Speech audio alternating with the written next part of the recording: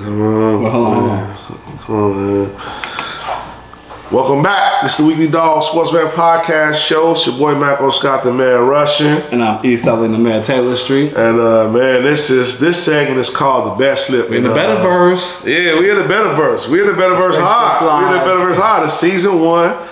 I want y'all to like, subscribe, shit. I gotta do E-lines because Eli, he tried. He told y'all. Subscribe, share, comment. Give us some great content, man. Yeah. Start giving us that feedback, you know. That feedback. Brown Toro, clean delivery and repair, the Bet Slip. I don't want y'all to forget that I do that. I do those activities too. But let's get back into these bet back activities in the Betterverse. Shout out to the Cash. Shout out to the Cash Out Brothers. The group chat. I want to shout them out, man.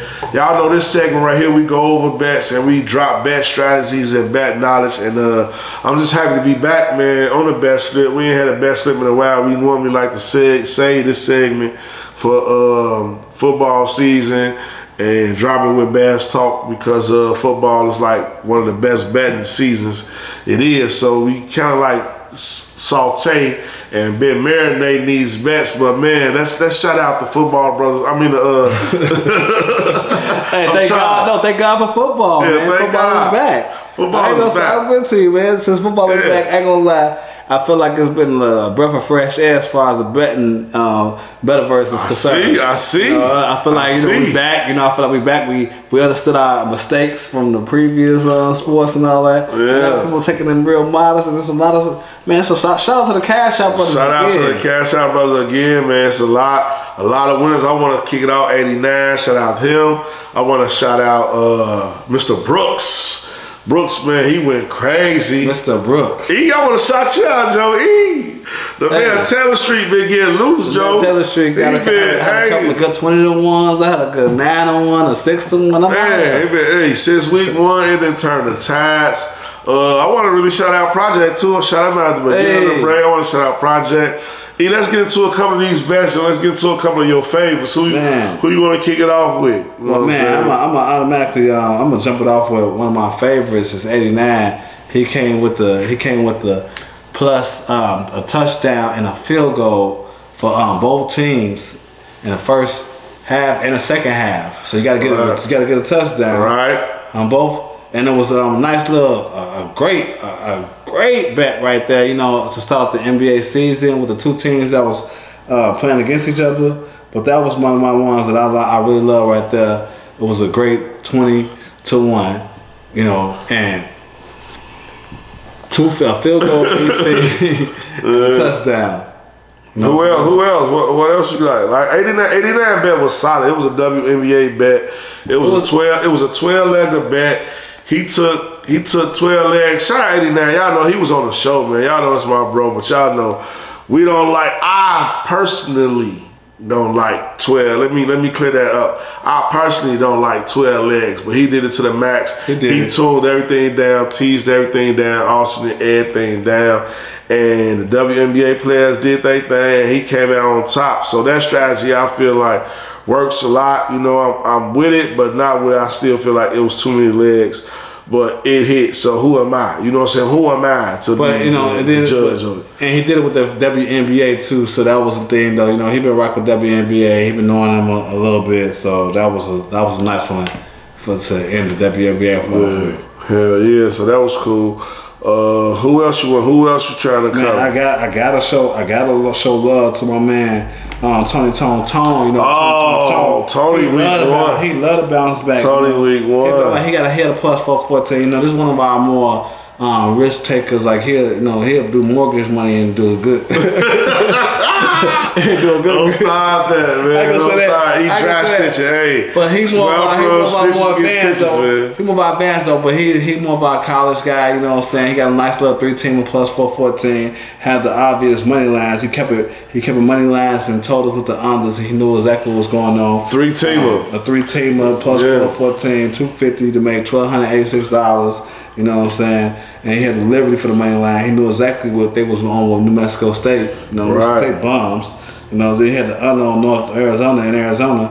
These guys, they be knowing what's going on before it happened. You know what I'm saying? So that was a nice one, and capped it off with Oregon to beat Boise State at Oregon at home. You know, put those two together. You know what I'm saying? So he had a college street team, college football. Team, yeah. Yeah, that's dope. Yeah, and then, you know, at the end of the day, I gotta show some love to what I done did, because, you know, I even came through and saw him come. You know what I'm saying? He went crazy. I wouldn't so I got. You've been hot though since football season. You've been hot. These are my, you know, for me personally, I've been doing a lot of no sweat bets and stuff like that. So I like to take my money, put no sweat in. If I win, then great. If I lose, I still get my money back. This was a no sweat. You don't really get your money back. You get bonus cake. I get bonus money back. You feel like your money back. I get a second chance. So all I'm saying to y'all, like, get y'all second chances going on. Back. Yeah, take advantage. I got a nice little, you know, I did the Philly game, the Green Bay game. I just took the quarterbacks for 225 yards. You know what I love? The running backs at 50 yards. You know, if you do that, the receivers, you know, at 50 yards. You know, it was a 17er, and they got me 10-1. You know, $5 to make 100. Right, can't beat that. You know, yeah. I'm scaling stuff down this year because that's 20-1, right? Yeah, it was my bad. It was 20-1. Yeah, 20-1. Yeah, okay. But yeah, you snapped. You posted a couple of ones. You had a baseball ticket too that you was riding out with the Sox and the Cubs. That one was hot. You had a few bangers. Man, shout out everybody who had bangers, man. Mr. Brooks. I want to shout out Mr. Brooks. I want to shout him out personally. He went crazy with an anytime touchdown ticket. I don't know all the touchdowns, but I know it was like a few of them, man. They all hit. It was a 7-leg. It was, a matter of fact, it was a 6-legger. And it was 200-1. So I got to shout him out. He might have had the bet of the week.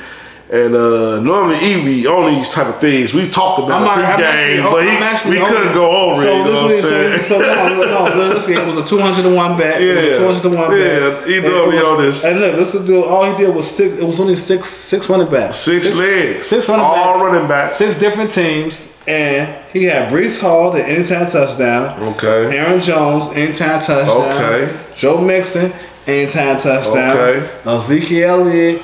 Man, that was a tough one right there. That was tough. Yeah. Jeremiah Gibbs, anytime touchdown, and the last one. Gibbs Gibbs from Detroit. His name Jeremiah? Yeah, Jeremiah Gibbs. Man. And the last one he had though, and I don't know if this is a running back or not, but because McCaffrey was gone, he had Deebo Samuel anytime touchdown. Right, that was hot. 6 running backs. All you did 6 running backs to score a touchdown. He put $5 up, made $1,011. That's great bet. It was so consistent. So many things that I love about that bet. The consistency. It didn't have a whole bunch of legs. It was like, man, real thought out, all running backs, all players that should get an end zone when you add Deebo Samuel, because he's like a running back and a receiver. Like, and you can still get the catch. You can get a catch and get to the end zone. So we have to shout him out. And then last but not least, I got to shout out my homie Project, man. Project, he been going crazy. Well, he went crazy week 1. Shout out Project, because y'all know I always hating on Project, but I got to give him his flowers. He took money lines and spreads, and he made it happen. I'm not sure what he had, money lines and spreads. Yeah, money line spreads. Oh, you ain't got it pulled up right there? That's all right. We know he had. We know that one by heart, because we've been seeing it a lot. It was money lines and spreads. He picked a good 9 legs? Yes, sir. He had 9 legs. He went beyond the threshold, and he threw it in my face, so I got to shout him out on the show. Next time, give us your Project. Next time, give us your pre-picks. He want to check Project receipts. Who else? Yeah, he want to check your receipts, Project. Hey, my last but not release, I got to show some. My last but not least, I got to show some love to my man right here, because, you know, we've been on the Sox coattail all year round, and there's a lot of people that's been saying they're gonna bet with the Sox against the Sox. But this man right here, he a true Sox fan, and I gotta show you some love with this shit right here. Yeah. I'll tell him a cash Kool-Aid, man. This been like. I'm gonna say this, and then we gonna get out of here on this segment right here, because the best slip. It's best slip. It's the best slip. Yeah, it's been fun, and we gotta drop y'all some knowledge. So this White Sox wave. This White Sox wave was lit. I've been saying that. We've been saying that this has been like our biggest one. As a matter of fact, we gotta take shots for this too, bro. Cause this is what the weekly dog's about. I went all the way with it, cause I've been riding this White Sox wave. You gotta practice what you preach. You know what I mean? Like a lot of people, they might talk about bets, but they don't make the bets, so they don't follow the trend, so they don't really know. But man, we kind of stand behind that, Joe. Like, we make the bets. We post them in a group chat. We talk about them. This has been the winningest thing ever. Like, you know, they went on like 3 10-game losing streaks. So a 10-game losing streak is major, you know. And I'm not telling you that I caught every 10-game losing streak, but I caught at least 2 or 3 games in a row out the streak. And that's kind of how you want to do it. When you in and out, you gotta kind of dibble in it, you know. So I just want to shout out the White Sox for continuously losing and having one of the greatest losing seasons. And I want to shout out me, myself, and I for identifying it and riding with it, because I am a Sox fan. I love the White Sox. And you know when your team is bad. So when your team is bad, in the space age, if you bet against your team being bad, you can gain financial income and it make you feel better that your team is bad. So I've been showing.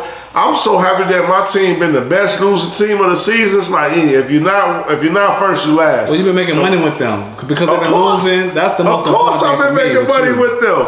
Of course, because I've been telling you to bet the White Sox to lose every game, and they won. They lost 130 games and won 30 games or something like that. It's close to that. So the moral of the story is, if the Sox is minus 184, minus 210. I'm talking about the minus 184, minus 210 for you to bet against the opposition team to lose. You put $100, I'm gonna get you 50. Man, it's the no 10. We gotta talk dice, man. The betting on the White Sox is the no 10. No 10. But it's the no 10 that come 3-4 times.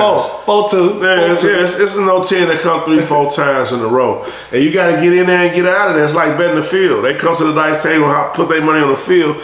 They might bet the field lose. They might bet the field double up, lose. They might bet the field triple up and win. And then that's how the field is, you know. That's how betting on the White Sox is, like a field bet. You know what I mean? But mostly it hit. He throwing field bets.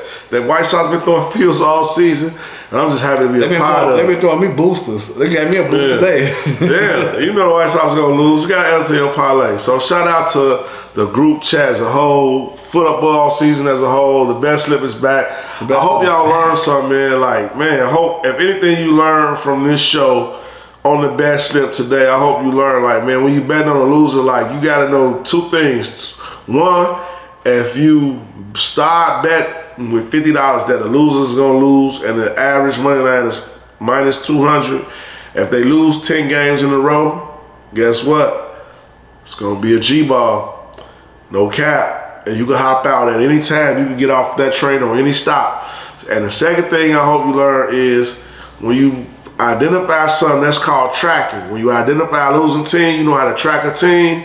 Put them teams together. Track more than one team. 1 team, 2 teams, 3 teams. Like, we going into football season. We finna get into the dogs, but I'm finna close out the best stuff like this, right? We know right now that Carolina is a losing team. We know right now that New York is a losing team. So these are the teams for the NFL season. This week 1, baby. It's the weekly dog. I gotta come with it. No, we gonna go on break. We gotta go on break. We gotta go on break. But man, hey, we identified the losing teams already in football. So we know they gonna lose 2, 3, 4 games in a row. And we coming back on the other side of the break with Bears Talk, and we gonna get into the Bosco, and we gonna get into the picks and all of that, man. Other side of the break is the Weekly Dog Sportsman Podcast. Like, subscribe, share for more of this content. We back, baby. The spaceship. Let's fly off one time. Let's fly off one time. Let's fly off. We charged. We charged. Pause it. I hope you pause it, right? Yeah.